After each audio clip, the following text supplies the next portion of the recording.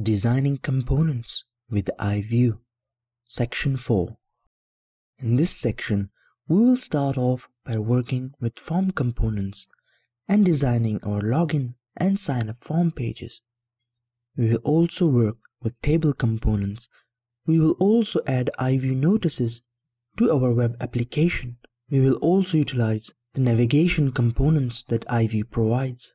In the end of this section, we will talk about some tips and tricks to help improve your designing skills. Designing form components using iView.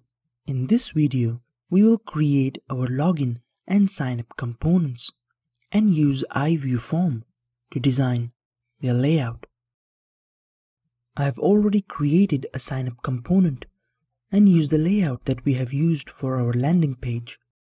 Here in the main body, I would like to create two forms, one for logging in and second to sign up with. So let's start by creating a row with type flex and justification center and a gutter value of 16. Inside this row, I would like to create two columns with a span of 8.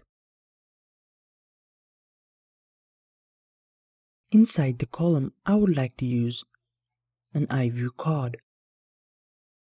Similarly, in the second column, I would use sign up.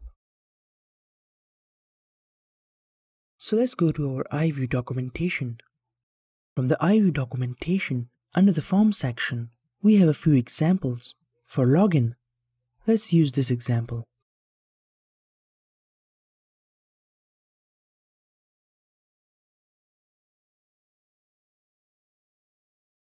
We are starting by opening a form component and providing a reference name, form inline.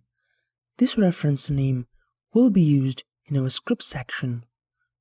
Here, when we are returning a data, another attribute is rules, and we will define rules in our script section with the name of rule inline.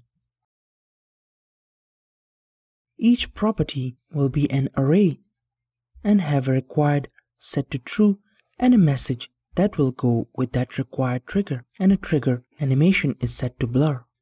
Similarly, for password, the required is true with a message and the trigger blur. In addition, we have supplied that the password must be a string with a minimum length of 6. And a prop inline is used to vertically and horizontally design the form. Let's go to our browser and see the effect of the inline prop.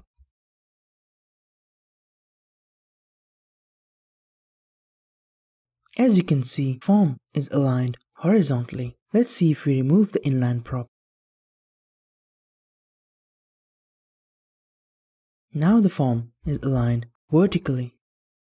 Inside the form component, we have form item component, which will be using a prop for each item.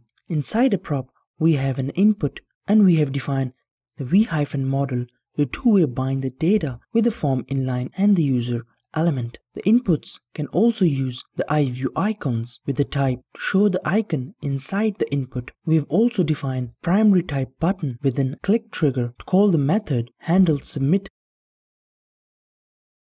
Once the handle method submit is triggered, providing the name, we will use $reference method to validate the data of the form by using the provided rules defined in the data. Let's go to our browser and see how this works.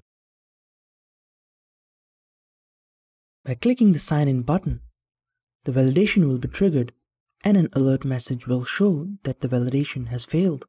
Let's go back to iView documentation and see if we can find iView components to use for our sign up form. Let's go ahead and use this form.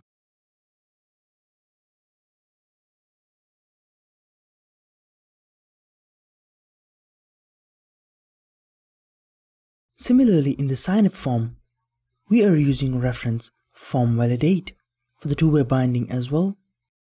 And for the rules, we are using rule validate. Looking at the script section, we have a rule validate array for each input. The first form item is an input, which is using the form validate two-way binding with the name rules. The second one is email, which is doing the same form validation using the rule set for mail. The third form item here is a select component with 3 options for selecting cities. The fourth item is a date and time picker. iView provides a date picker component to which we provide type date, and then we can simply bind the form validation to the element date. For time picker, we can simply use the iView time picker component with the type time.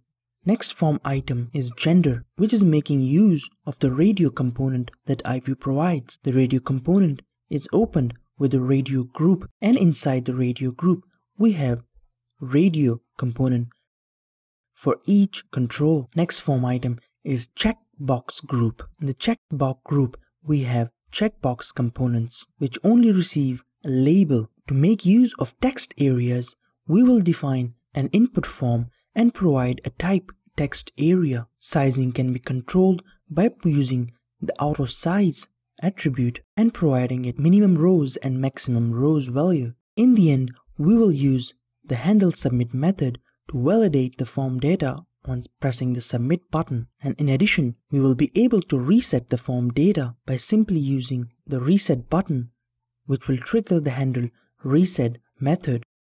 The handle reset method will make use of reset field function to reset the form. Let's go to our browser to see if it works. As you can see, every input that required was set to true had a red indicator next to the label, and pressing the submit button will trigger all the validation error messages, and pressing the reset button will reset and remove all the validations.